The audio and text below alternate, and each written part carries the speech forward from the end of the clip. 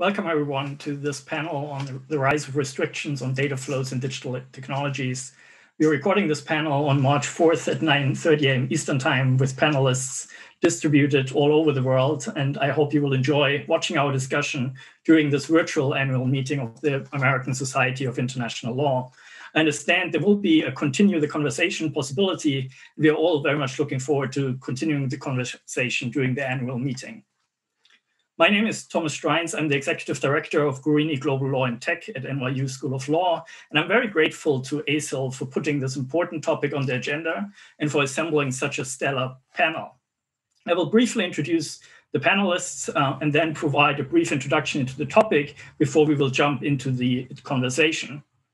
I have with me on this virtual stage Ambassador George Mina, who is the Australian representative to the World Trade Organization, where he's one of the co-conveners on the negotiations on e-commerce. Also with us is Maria Martin-Pratt, who is a director at DG Trade in the European Commission, where she works on Asia, services and digital trade, investment and intellectual property. Yan Luo is a partner in Covington & Burling's Beijing office, where she advises clients on a broad range of regulatory matters, in particular on data privacy, cybersecurity, antitrust, and trade in a number of jurisdictions.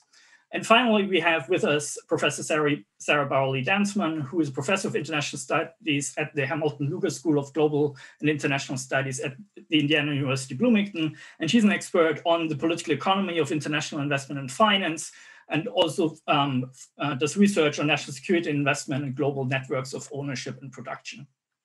So we'll see, we've put together here a panel that is uniquely positioned to shed light on crucial questions on the rise of restrictions on data flows and digital technologies and how international law might respond to them. It might almost seem trite to stress the importance of digital data as a source for information and knowledge, as an economic asset, in particular for artificial intelligence and machine learning, and as a medium through which goods and services are increasingly being provided in the global economy. But it is not right, because after all, our discussion today depends on data flows and interconnectivity that the internet enables and wouldn't be possible without a platform such as Zoom. And as data is rising in importance as a commodity, as a source of information, and as a medium through which the global digital economy functions, it's also quickly becoming a very important and controversial topic in international law. The WTO is engaged in plurilateral e-commerce negotiations. The United States has advanced its digital trade agenda through agreements such as initially the Trans-Pacific Partnership Agreement, then the US-Mexico-Canada Agreement, and finally the US-Japan Digital Trade Agreement. But at the same time, it has resorted to unusually restrictive measures through the Committee on Foreign Investment in the United States. The European Union lacks the big tech companies that the US and China has, but it has emerged as a global regulatory power, with something that Anna Bradford has conceptualized as the Brussels effect. And its GDPR has been seen as a model for data protection laws around the world, despite its restrictions on data flows that gave rise to the Schrems II decision last summer that called into question whether transatlantic data flows of personal data could continue. And the recent negotiations between the EU and the United Kingdom on a Brexit deal gave new rise to discussions about the ways in which international economic law might need to frame these conversations around personal data flows. And finally, there's China, emerging global digital superpower, in particular on artificial intelligence, with a very elaborate data governance regime and huge investments along the digital Silk Road, which recently joined the Regional Comprehensive Economic Partnership Agreement, which also includes an e-commerce chapter. So there's a lot of activity in international law, in particular in international economic law. And we will discuss today how all these developments might fit together and whether there's a need to craft new rules and in which venues these new rules might come about. And to do that, I will hand it over to our experts on this panel. We will start with Ambassador George Mina, followed by Maria Martin-Pratt, Yan Luo, and Sarah Bowley-Danzmann, and they will give us a quick sense of their perspectives on these important topics before we will transition towards a discussion. Ambassador Mina, the floor is yours. Well, thank you very much, Thomas, and thank you for the opportunity to present to such a prestigious group at the ASIL conference. A quick snapshot from me on the initiative at the WTO, and then we can go, as you say, to questions. The WTO is engaged at the moment in a project involving 86 countries, 86 members, to create new global digital trade standards through something that's known as the e-commerce joint statement initiative. And it is, you asked at the start of your presentation, is there a need for international economic lawmaking and in which venues? We believe there is a need to promote growth, innovation, and we believe the WTO is a pretty good venue. It's almost universal, of course, in its approach, and there's, as I say, 86 members involved in this project.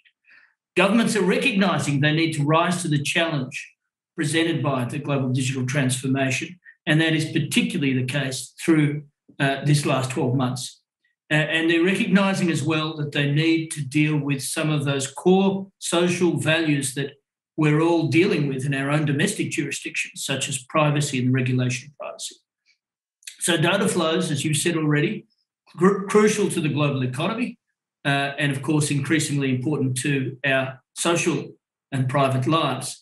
This is something that has only been emphasised more and more as time goes on, in particular during the COVID crisis. The rise of telecommuting, online service delivery, remote engagement between businesses, international sharing of data in extraordinary volumes, in microseconds, increasingly important to the global economy, artificial intelligence, research, you name it. And data localization requirements are increasingly both a cost to business and potentially a disincentive to operate across borders. At the same time, a whole range of considerations in domestic regulatory jurisdictions, so security, privacy, and other social concerns. In our project at the WTO, many countries are calling for strong commitments on data flows and on localization. And there are different regulatory models out there. You've already mentioned the Trans-Pacific Partnership model. You've also already mentioned, I'm sure Maria will talk about this in a minute, the EU's own extraordinary regulatory influence globally. And there are two sites of influence on this negotiation.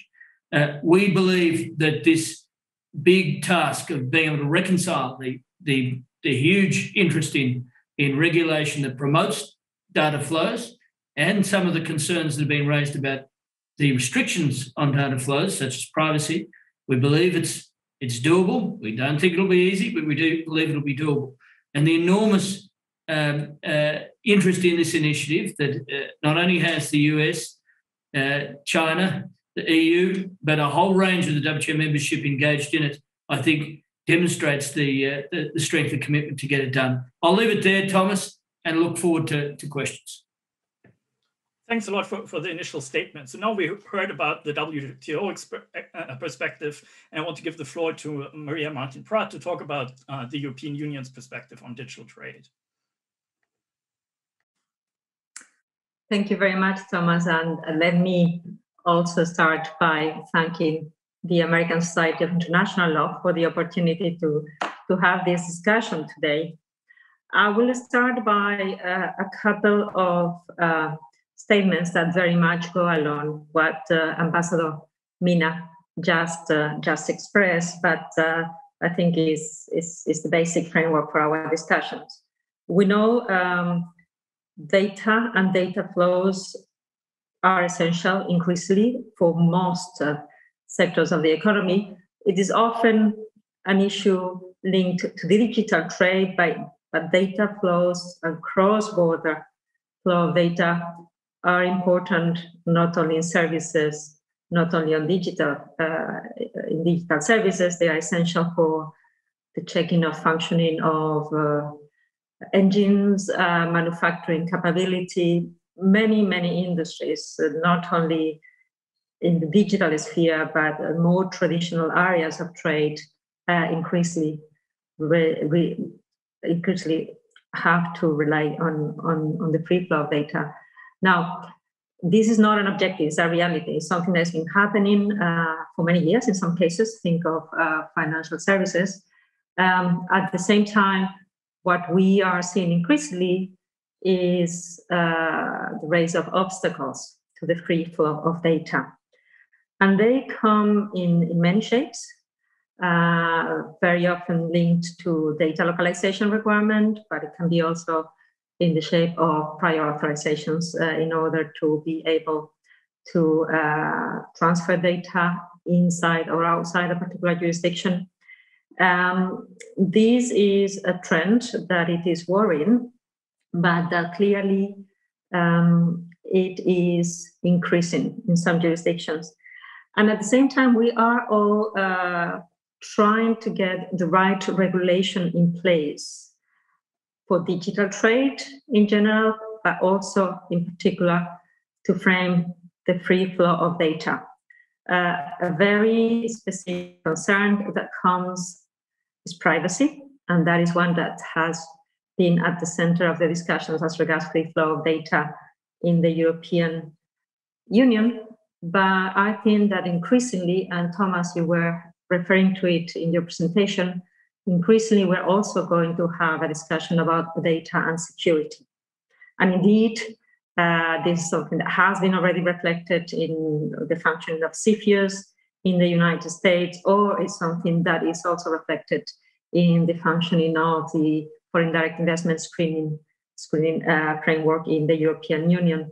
So data and privacy, data and security, and then the last element, data as a competitive asset, which is what comes and probably is going to even complicate further the equation. The attempts to make sure data does not leave certain jurisdictions, not because of a concern vis-a-vis privacy or security, but because whoever has data has an advantage on technologies such as artificial intelligence and much more.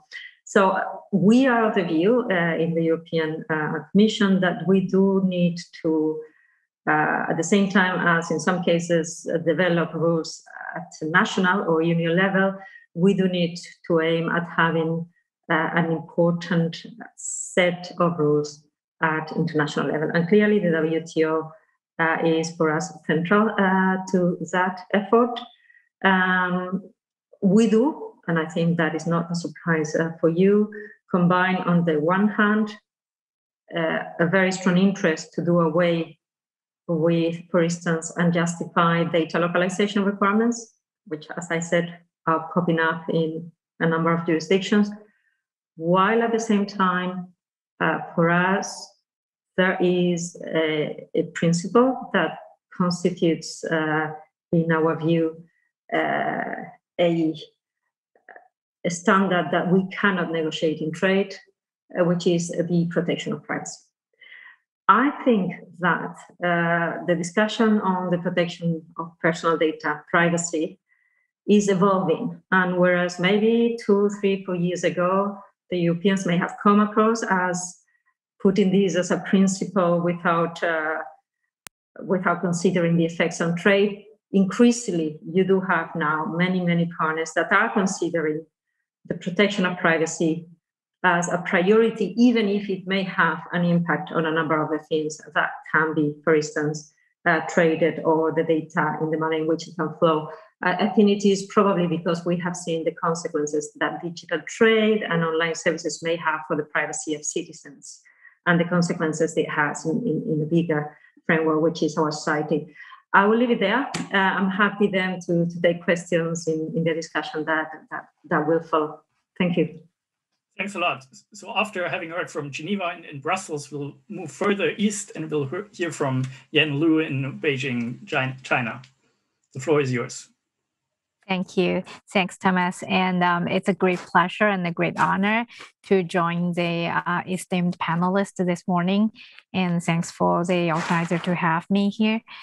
So I think this is absolutely a much needed conversation on data flow and how rules governing cross-border data flows should or would interact with trade and investment laws. So as noted in your introduction, I'm a practitioner on the ground that we work with both multinationals operating in China, and also working with a lot of the Chinese companies around the world. So I'm closely watching the policy developments around the world. And at the same time that, our task as lawyers is actually to assist those companies to operationalize their quote unquote digital compliance programs in China and elsewhere. So from our perspective, we see that countries mirror each other in their rising scrutiny of data flows, either from Europe to China or from US to China, or the other way around, that China out to other jurisdictions. So, those scrutinies sometimes come out of the data protection or cybersecurity concerns, or out of national security concerns. So we see that efforts from government around the world actually sometimes suggest a strikingly similar set of concerns. And much of that is rooted around the mutual vulnerabilities locked in today's interconnected technological systems, and that's all societies are depending on now. So I'm looking forward to contribute to today's conversation and bringing a China perspective, because we see that the Chinese regulators are both learning from other regulators, more experienced privacy or cyber regulators, but also at the same time are becoming much more assertive in trying to influence future generations of global data governance framework. So I'll leave it here, and I'll happy to discuss more about what's happening in China and how we think China might influence the next generation of global rules. Thanks. Thank you so much. And finally, we'll hear from Professor Bauerle Densman. The floor is yours. Well, thank you, Thomas. And I want to start again by thanking you for putting together such a fantastic panel. I also want to thank my fellow panelists for engaging in such a really interesting, timely, and important conversation, as well as the participants of ASIL, which I'm hoping we can further this conversation when we present, or when this particular pre-recorded session goes live for everyone. So I can provide a perspective on this issue of data and digital tech restrictions, mostly from a foreign investment regulation and investment screening vantage point. And I want to make 3 points here. So the first is, yes, the US probably has the most assertive position on screening foreign investment acquisitions for national security concerns arising from sensitive personal data, which is a bit of a flip from when we think about data privacy, where Europe is much stronger in this regard to the US. And in the case of the US, when we look at things like the very public dispute over ByteDance's ownership of TikTok, as well as reporting in the news that the US screening mechanism, the Committee on Foreign Investment in the United States, or CFIUS, required a Chinese business to divest from Grindr, the dating app, that those are very kind of high profile examples of concrete ways in which the US has become more restrictive when it comes to the ownership of US businesses that collect a lot of sensitive personal data. But I also want to point out that many other advanced economies are expanding their screening authorities to also include data privacy issues. So while this kind of makes news the most in the United States, I don't think that we should think of this as a purely American phenomenon. The second point is that when we think about sensitive personal data from a national security perspective, one of the issues here is that there are many ways in which governments can kind of think about sensitive personal data as creating a national security concern. So one issue has to do with just very broad data collection that can be used for intelligence purposes, especially if there's kind of lack of trust about whether the business that owns this data is going to protect it from authorities or share it with authorities. Another issue is targeted data collection that can be used to collect information on things like troop movements or the activities of diplomats, or be used to blackmail or recruit government employees as sources. And then another issue, or that sort of also kind of connects to concerns about how adversaries could use data to target specific vulnerable groups, and particularly dissidents in a diaspora community. So those are sort of the ways, I think, of kind of very concrete national security ways to think about this issue and potential concerns. But a more challenging component of assessing risk is how data issues intersect with technology issues. So the problem here is that emerging technology, and especially AI and biotech and things like that, it's very hard to separate those emerging technologies from data, because these technologies depend on collecting a lot of data to perfect their algorithms and so forth. And so the issue is that it's incredibly challenging to determine which of these emerging technologies have solely commercial applications and which ones are truly dual use. And so because of this, it's very challenging to scope limitations on ownership of data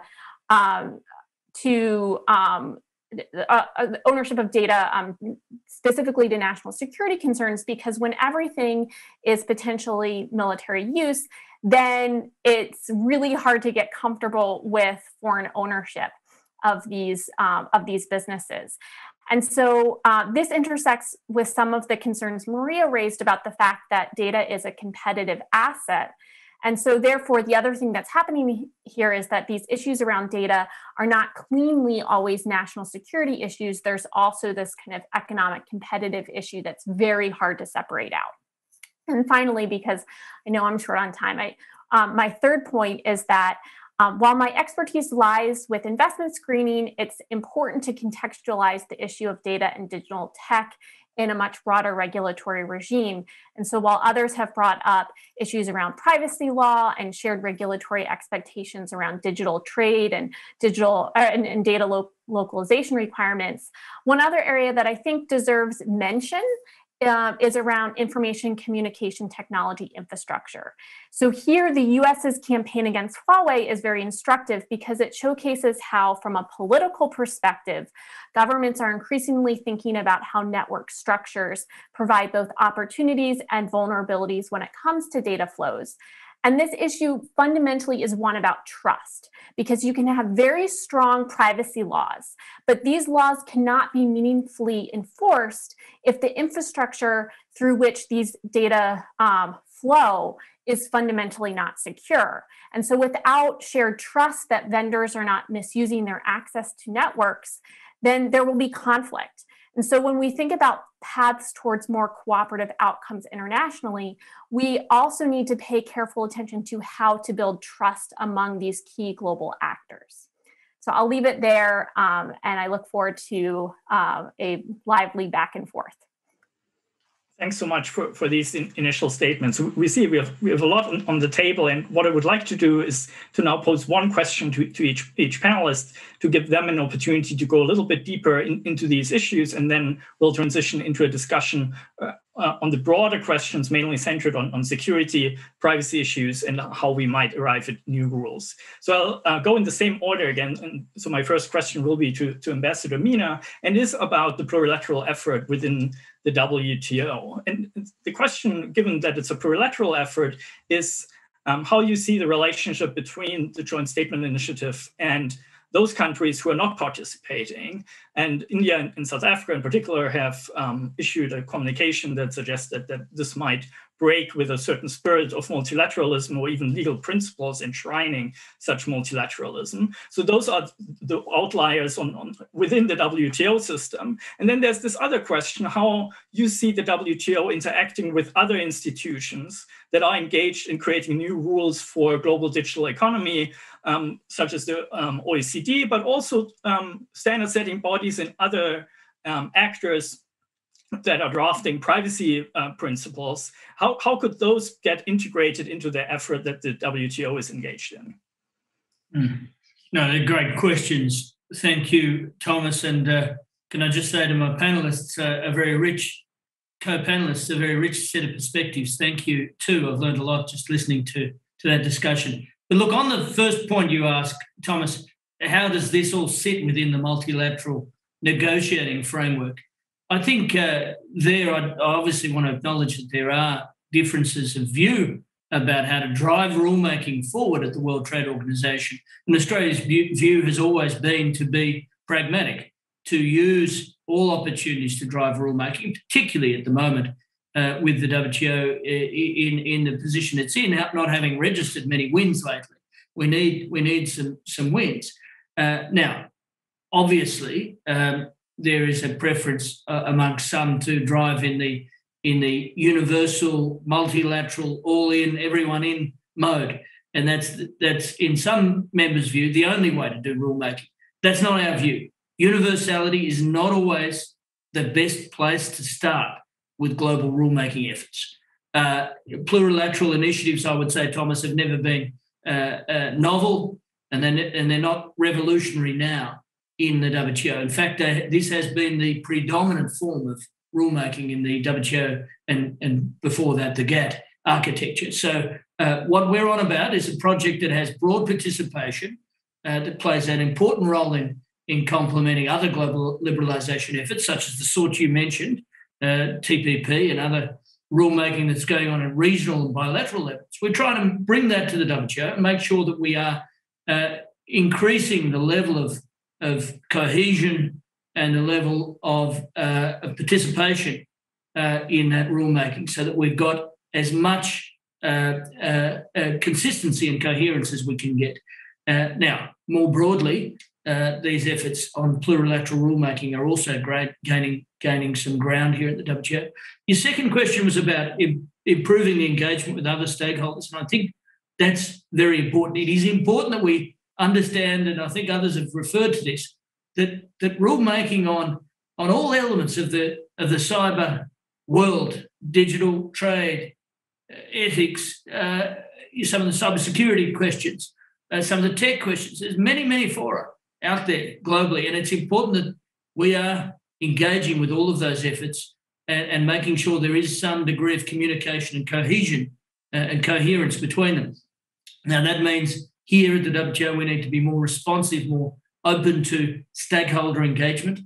It means business, other stakeholders, NGOs, those concerned, citizens that are concerned with questions such as those we've heard about, privacy, are able to engage in the rulemaking effort and the rulemaking process. And that's certainly our commitment with Japan and Singapore as co-conveners to the management of this initiative. Look, I think that's probably all you need from me at this stage, and leave it to others to tackle some of the other hard questions you're going to throw at them. Yeah, thanks a lot. And I think we'll come back to some of these themes also in the discussion towards the end. But before we go there, I would like to ask Maria to expand a little bit on how the EU's thinking about what kind of rules should or could be included in trade agreements has evolved. I mentioned earlier the EU-UK Trade and Cooperation Agreement that seems to have new language there. And if you maybe could also say a little bit about the way in which this question fits into the trade thinking, because you alluded to in your initial statement to the fact that data is in a way may relate to trade in goods, it may relate to trade in services, it might be conceptualized as a digital product, but maybe we could or should break out of these conceptualizations and think about data differently as a kind of fourth category on which rules are being developed. So that's the conceptual question, and the concrete question is how the EU's framework of rules, of horizontal rules on data flows and data localization has developed. Thank you very much. I think our position has been very clear now for over 2 years.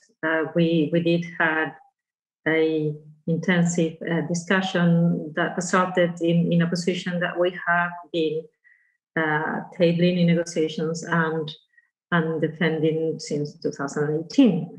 That doesn't mean that you're not open to discuss with others with different approaches and to try to find language that addresses concerns. And we do share one objective with, I think, all of our trading partners, which is to try to ensure we prohibit and justify data localization requirements or obstacles to the free flow of data that are imposed for purposes that are other than those justified by, for instance, the protection of privacy.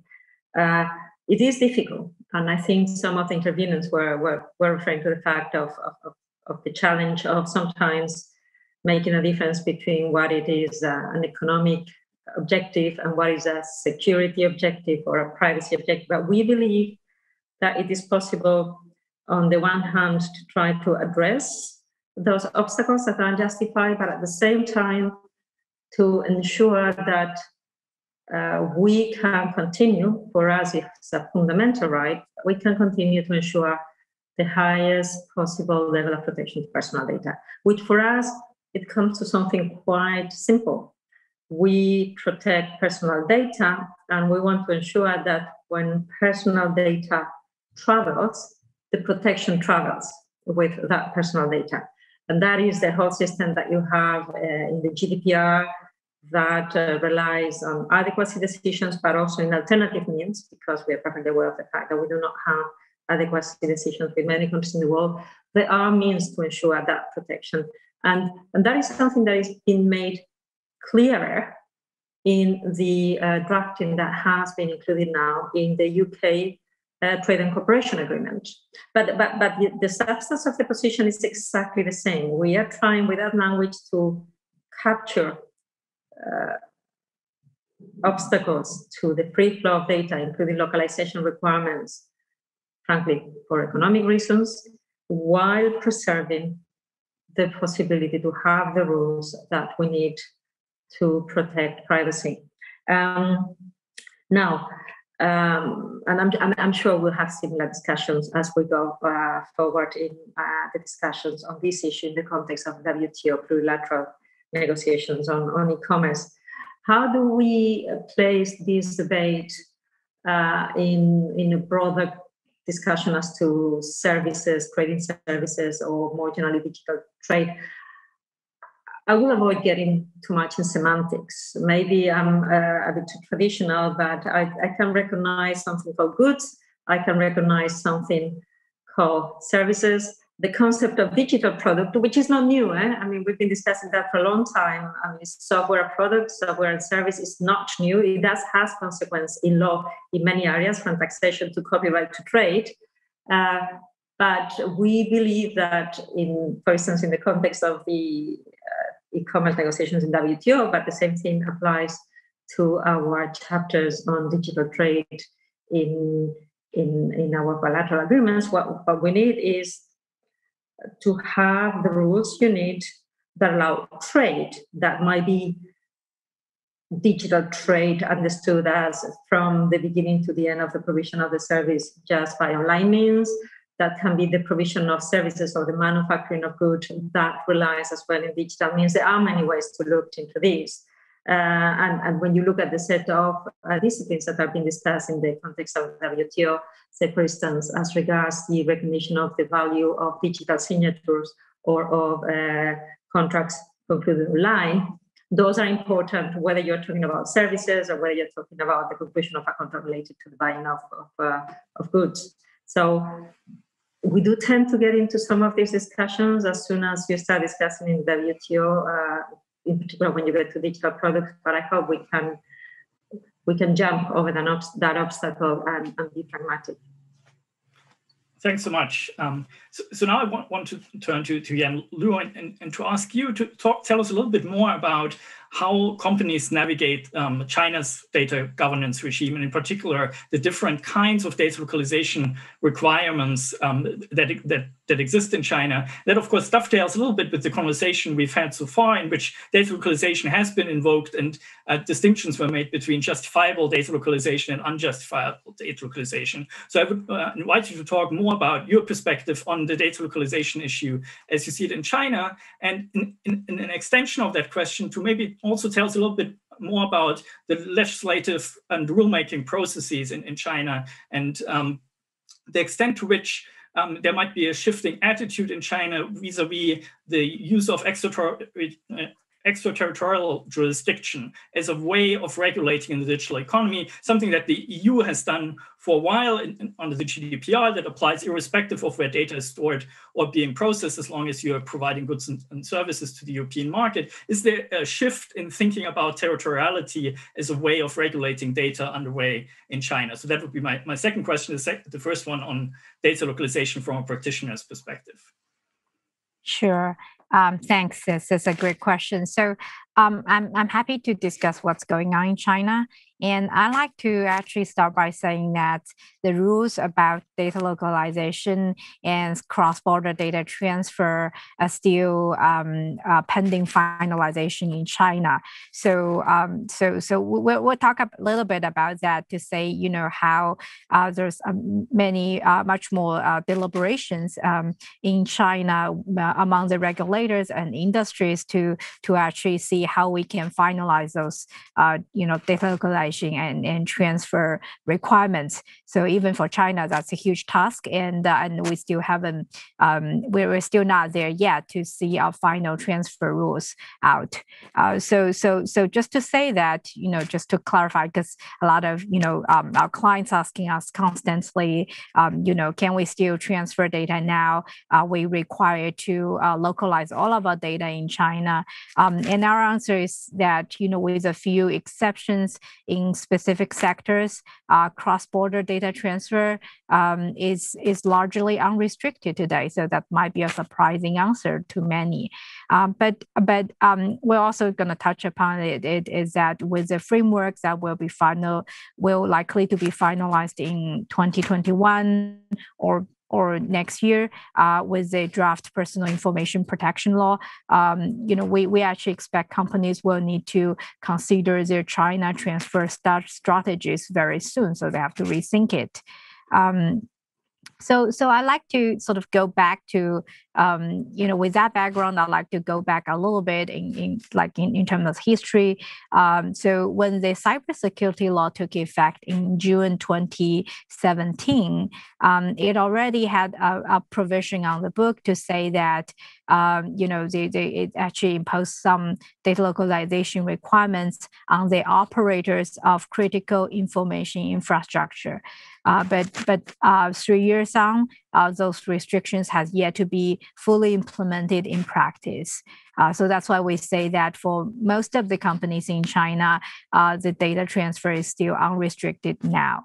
But they, in 2020, we saw the first draft of the personal information protection law has been issued, and they're out for public comments. And once that law is enacted, it will likely bring a much more comprehensive data transfer framework. As a result of that, we expect to see that the requirements companies will be facing will be depend on both the types of data to be transferred and also the status of the data exporter.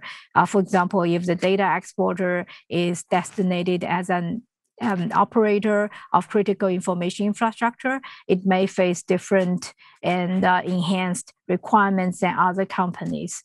But that's many of the details are still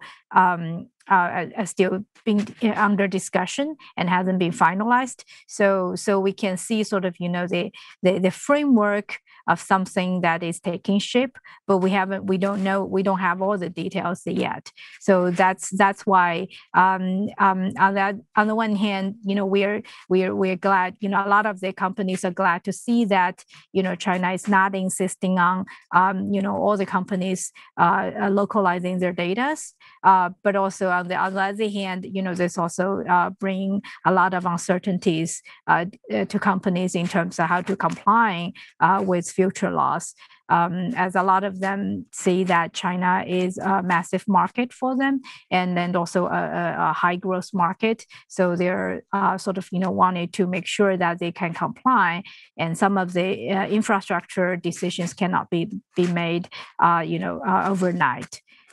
So that's sort of where we are in China. I wanted to mention that over the past few years, as I said before, that even within China, there's a lot of discussions internally among the industry, among the regulator, to see what is the right type of data localization requirements that we should impose on the national security from a national security perspective, and also what data should be should be restricted from leaving China or should be subject to enhanced review from leaving China. And I just wanted to say that being a digital economy superpower with a vibrant digital industry at home, China has been quite cautious in terms of what kind of restrictions that it wanted to impose on data flows. Part of the reason is also that they are also want to avoid that backfire to restrict the operation of many of those Chinese high-tech companies overseas. So it's a hard question to get it right. We are seeing that China is moving on the road to sort of having a more comprehensive rules, but I have to say that China is still not there. That's sort of a good segue to your second question on what's the rulemaking process. So in China, there's laws that will usually need 3 readings, and also will be issued several drafts to be commented by public.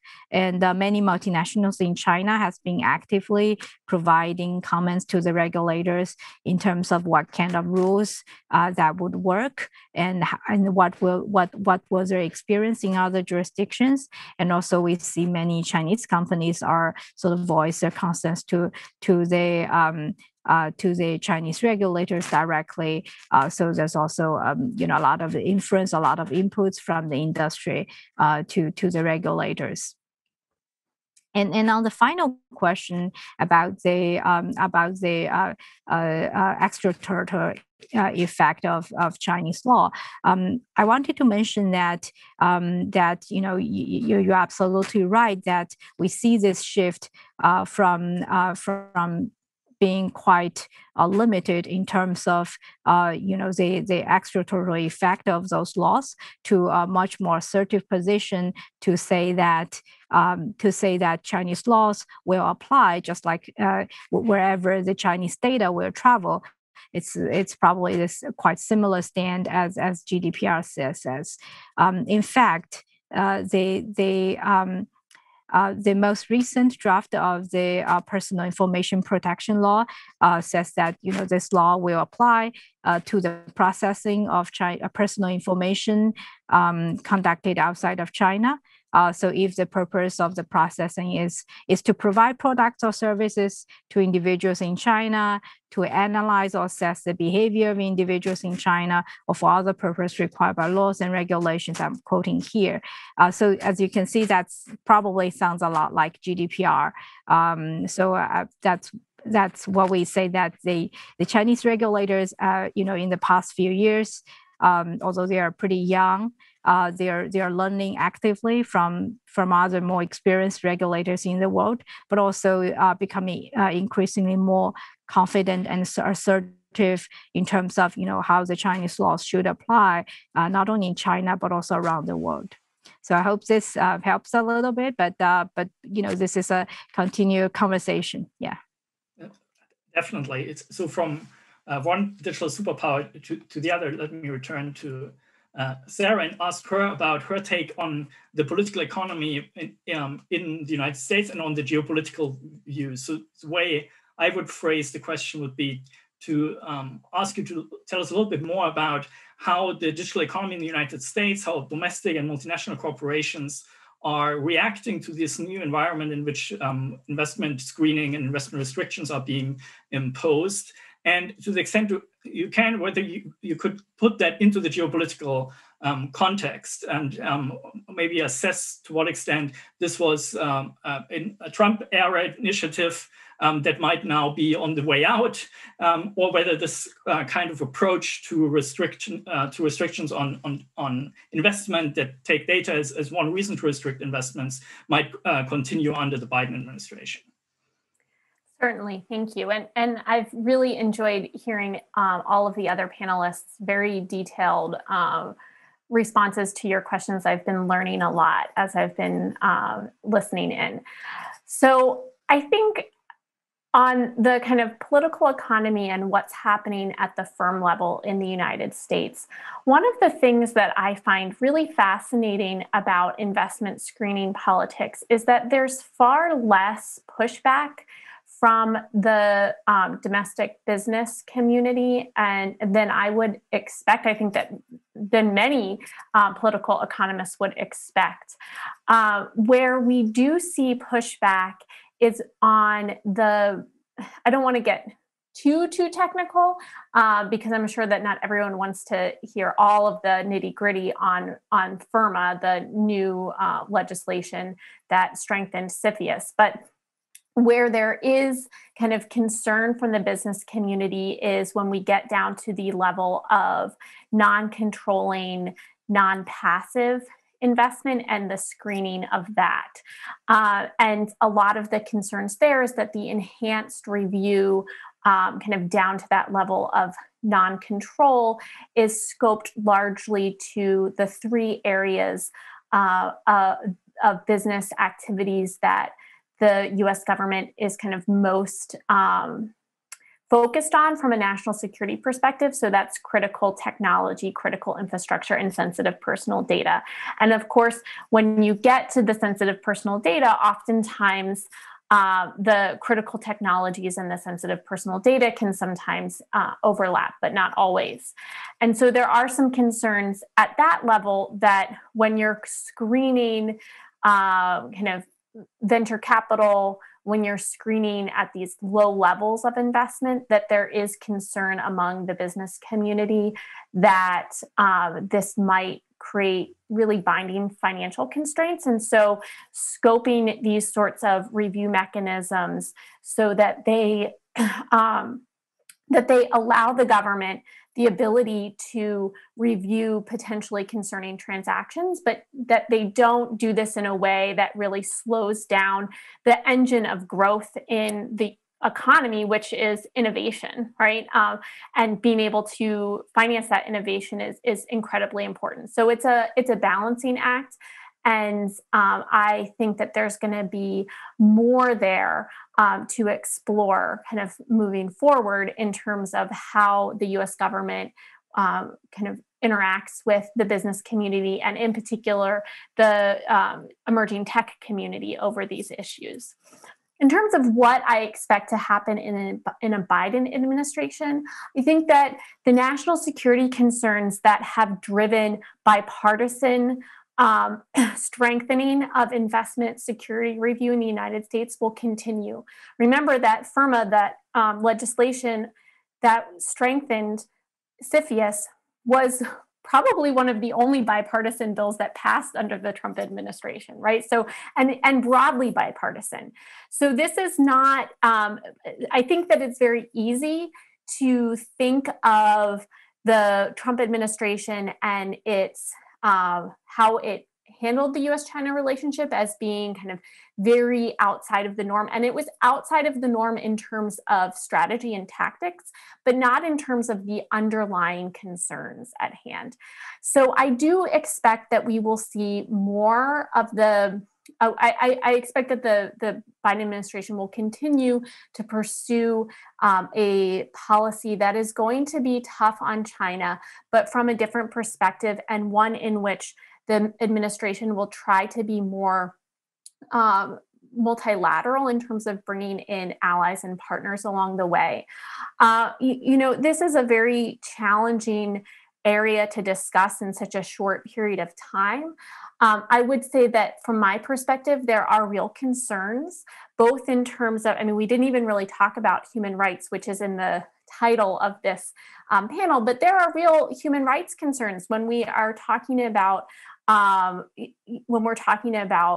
a particular regime that has very concerning human rights abuses and record that is tied specifically to how data is collected on individuals, and a legal structure in which a government that doesn't have much in the way of judicial review can basically pull in all sorts of data on all sorts of people without any real kind of insight into what they're doing with that data. And so there are real concerns on that issue, as well as there are real concerns on other issues related to how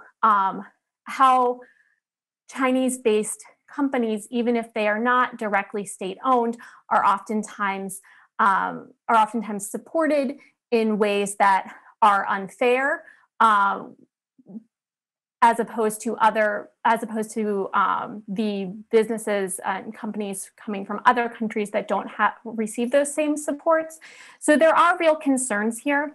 Of course, the other issue is that the U.S.-China relationship is really important to get right, because these are these two powers plus the European Union are the big players, the biggest economies in the world, and we need to make sure that we move forward in a way that helps to build trust and build points of connections. We're not going to agree on everything, but the way that I think about this is that the most pressing problem in the global system is climate change, and we're not going to get any real lasting and useful change when it comes to how to stop catastrophic climate change if we don't have some ability to cooperate. And so for that reason alone, I think we need to, I think the Biden administration will change its tactics, won't be quite so bellicose, which also just doesn't work because we don't have the kind of power differential to make that work anymore. And it's just not, I don't think it's a good tactic moving forward. But in terms of the underlying substance, there are still concerns that the Biden administration will carry forward.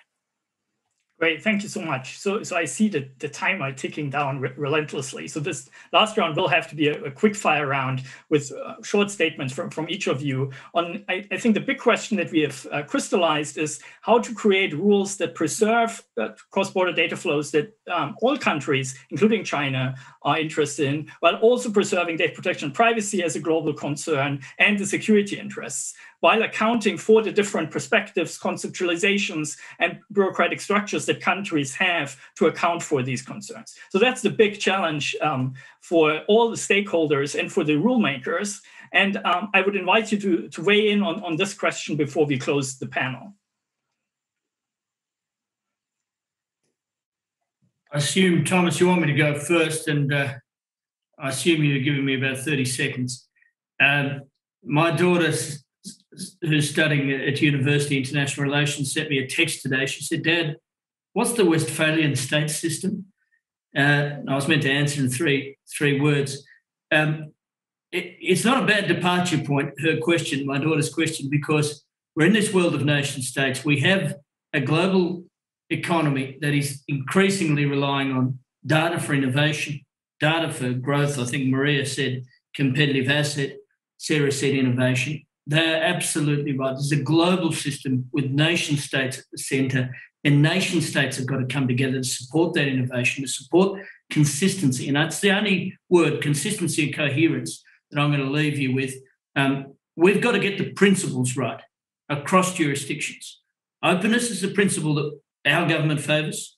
We've heard a lot about the importance of privacy, and however we do this, I think, and in whichever forum we try and do it, I think we've got to keep our eye on those big principles. That's a little more than 30 seconds, sorry. No problem. Thanks a lot. Maria, do you have any last reactions to the big questions we are facing? I think the big question, as you formulated it, is an extremely difficult question.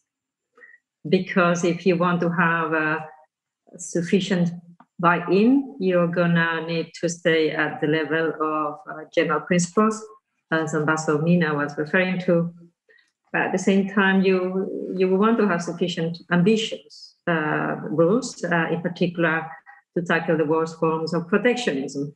So there is a little bit of a squaring of the circle there. We are working and engaging very closely with Australia and the rest of the co-conveners in the WTO economic negotiation efforts.